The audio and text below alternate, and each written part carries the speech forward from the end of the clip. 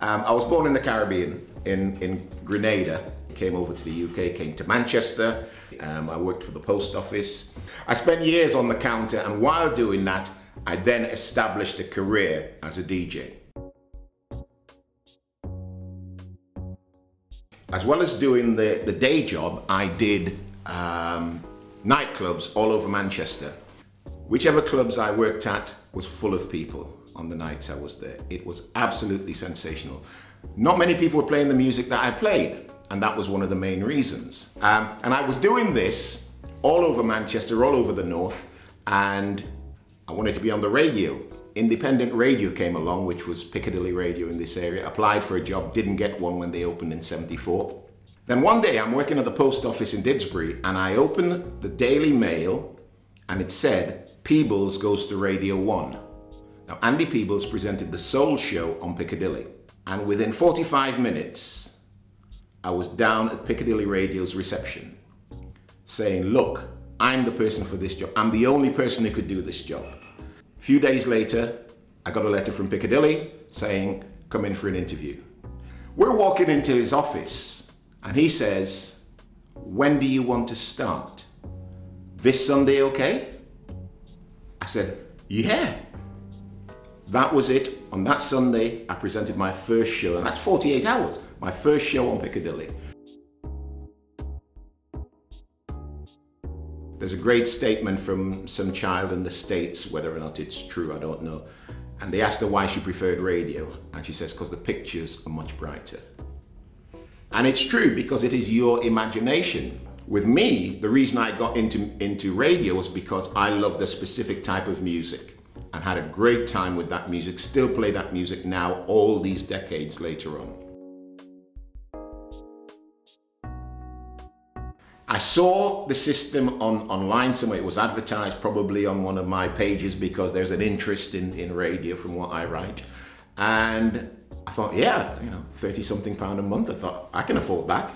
So I picked out my favorite 100 tunes. Within an hour, I was on the air. And it was fabulous because I got a guy, a very good friend of mine, to voice the jingles. I knew exactly what I wanted to say. I knew the music I wanted to play.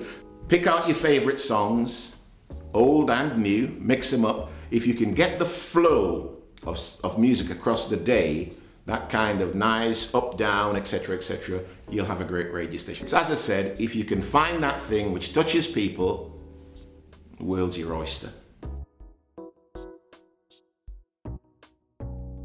I remember being at a radio conference many, many years ago. I used to attend these conferences. I was a pain in the butt to these guys because I wanted to establish a black music station in England.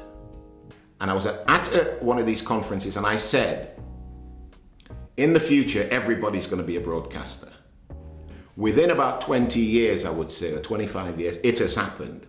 And anybody who wants to broadcast now can do it for next to nothing. Man, if you saw some of the figures for setting up a radio station back in the day, it'd blow you away. Nowadays, you can broadcast from your back bedroom if you want to. And that's what I say, everybody can now be a broadcaster. I still think there is a problem in that, what do you broadcast? I would say, if you have a love of something, make that your story and just get on the air and tell people about it. So when I ran the New Sunset Radio, which was on wave streaming, which I enjoyed immensely, I have to tell you, never used any records. I picked out the tracks that I wanted, Bobby Womack and whatever, put it into the system, put it into the playlist, press play, and off you go.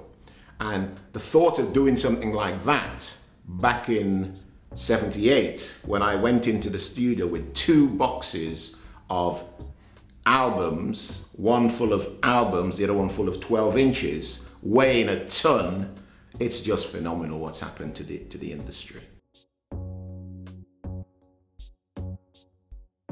Now, a mistake that an awful lot of people make is to welcome people to the station. You must listen to this, you must listen to this, and then give them stuff that they do not like.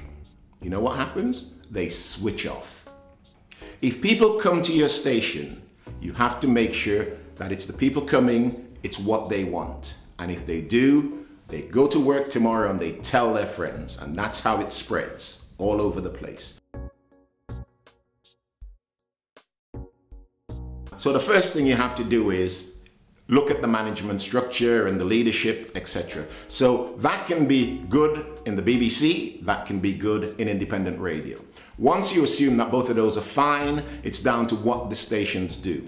Now, I love BBC Radio because we still do an awful lot of speech. I present the Sunday breakfast program, and on that we cover every type of story, because every type of story has a religious element, and nobody will tell me different. And when you see some of the things that's going on in the world at the moment, some of the shocking things that's going on in the world, like in the Middle East, you know, we have to sit and we have to talk about that and we have to reflect it.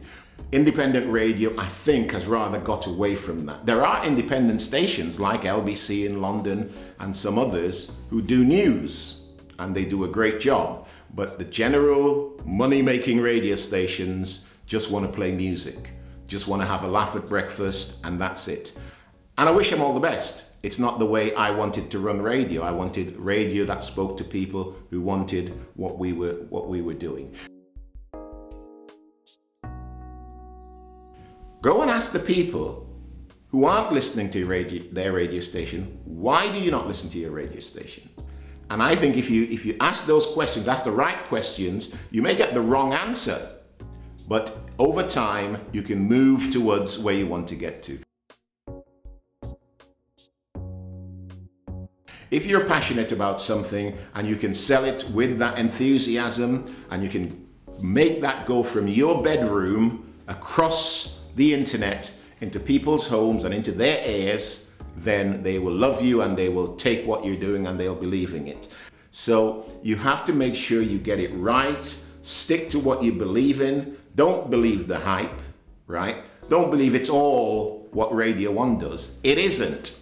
If you like Polish folk music, and you know that there are people out there who like Polish folk music, do Polish folk music the best it can be done. And you know what? You'll get people listening to your radio station. Whatever it is, there are tons of different genres, some of them which are not very well covered at the moment, and they may just be waiting for your ideas.